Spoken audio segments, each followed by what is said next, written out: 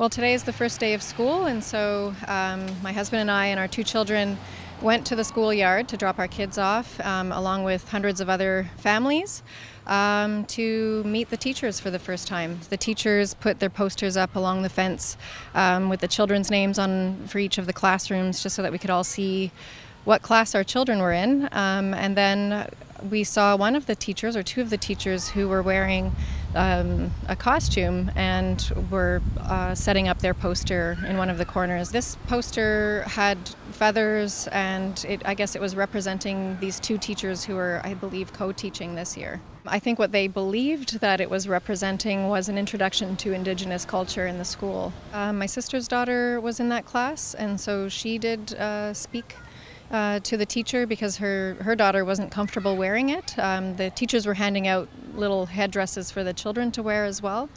And it put my niece in a very difficult position because she wanted to feel like she belonged to the class and at the same time didn't feel comfortable with it. Our children already at a young age have been taught these things, and so she was confused and very sad and upset by it. I think it's part of a larger problem. I think cultural sensitivity training is an absolute must at this point. I mean, we're hearing about the Truth and Reconciliation Commission, the report, we're hearing about the murdered and missing Indigenous women. So these are all issues that are extremely relevant today, and I think it's the teacher and the school's responsibility to do the right thing and yeah, teach the real history, the authentic history.